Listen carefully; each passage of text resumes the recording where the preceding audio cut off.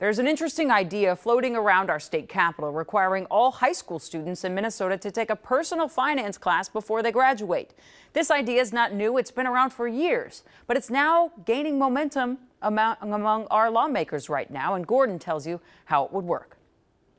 Thanks for being here today. Ideas come in all shapes and sizes at the Minnesota State Capitol. Some of them are good, some of them are bad, but rarely does the same idea come up twice in one day. I think this is a top priority. I hope you guys can help me work on this. That's Senator Rich Draheim, who wrote a bill that would require all Minnesota high school students to take an online financial literacy class before they can graduate high school.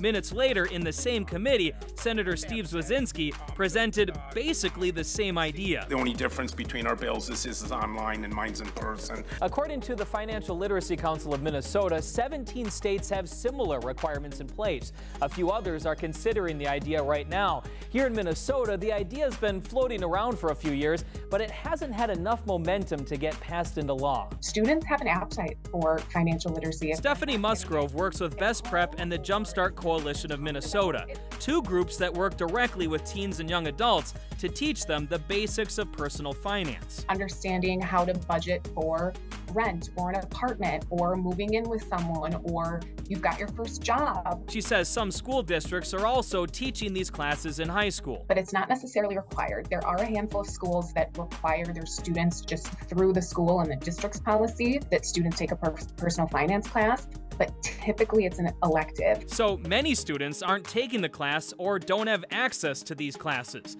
According to the Financial Literacy Council of Minnesota, about 7% of high school students are taking these classes. I think it's really important basic knowledge. Anita Drentlaw is the CEO of New Market Bank. She says many community banks like hers are working inside the schools to teach kids about money. I think sometimes eye-opening for kids because it's not really talked about as much as it should be.